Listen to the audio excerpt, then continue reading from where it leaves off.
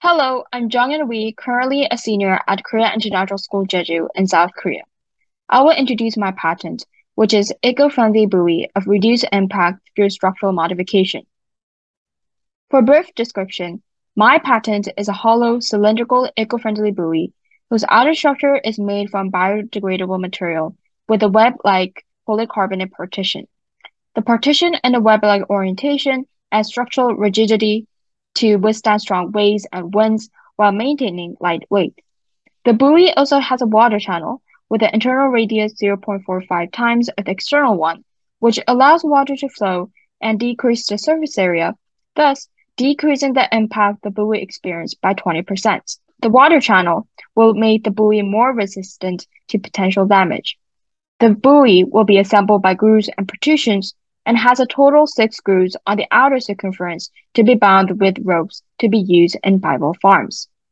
The first patent I use for the background is an eco-friendly buoy in a solid cylindrical shape with a protective layer and foam. This patent has an internal partition for protection as my patent does.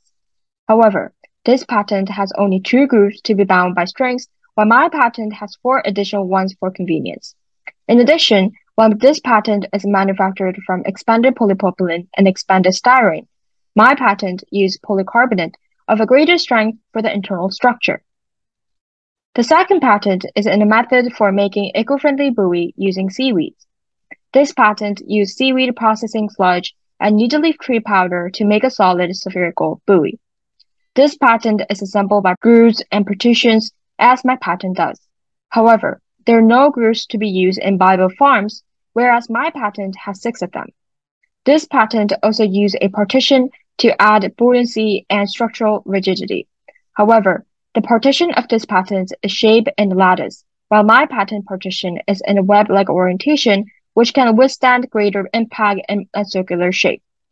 Also, this patent is solely made out of biodegradable materials which can be less durable compared to my patent with polycarbonate structure. The third patent is eco-friendly buoys having a partition and a manufacturing method thereof. Similar to my patent, this patent is in a cylindrical shape assembled by 2 units with internal ribs for durability. However, this patent is assembled by heat and fusion method, while my patent uses grooves and protrusions. Most importantly, this patent does not have a water channel, which my patent does, to allow water to flow and reduce impact due to winds and waves. This patent has 2 holes for strings, which has limited use for harvesting bivalves compared to my patent with 6 grooves. For benefits to society, my patent can reduce marine pollution due to the breakdown of styrofoam or microplastic. As a result, it can prevent the hazardous materials of styrofoam from affecting marine organisms' biological functions and also human seafood consumers. As my patent with greater durability, reduced impact, and lightweight improves on several weaknesses of currently existing buoys, my patent can encourage aquaculture community to use eco-friendly buoys. Also, such characteristics make the buoys more manageable for harvesting bivalves. My patent has a longer product lifespan than other plastic buoys by having a water channel that reduces the impact by 20%. For further development, biodegradable materials more resistant to UV light can be used. The buoy structure can be modified to use materials effectively and increase durability, or additional functions like handles can be added. For upcoming campaigns, we will introduce my patent to bivalve farms in Korea. We will host an engineering competition at high schools to design eco-friendly buoys and launch a blog and social media to raise awareness of the students and the public.